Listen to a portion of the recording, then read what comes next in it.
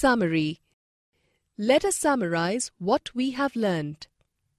Weather, climate, Coriolis force, jet streams, tropical storms, western disturbances, and ITCZ are important terms in the context of Indian climate.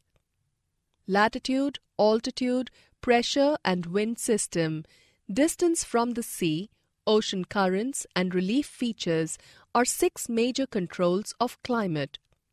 Formation of monsoons in India is affected by latitude, altitude, differential pressure and surface winds, upper air circulation, and western cyclonic disturbances, tropical cyclones. Monsoon reaches the southern tip of the Indian peninsula by the first week of June and withdraws completely by the end of December. India experiences the cold weather season, the hot weather season, the rainy season, and the transition monsoons.